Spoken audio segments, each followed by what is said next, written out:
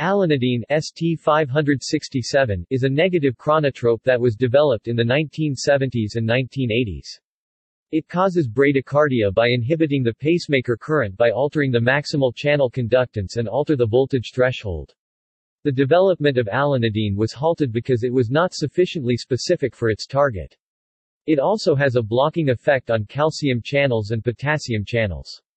It also causes elongation of repolarization after an action potential. Alinidine did not improve outcomes among patients with acute myocardial infarction in a randomized controlled trial.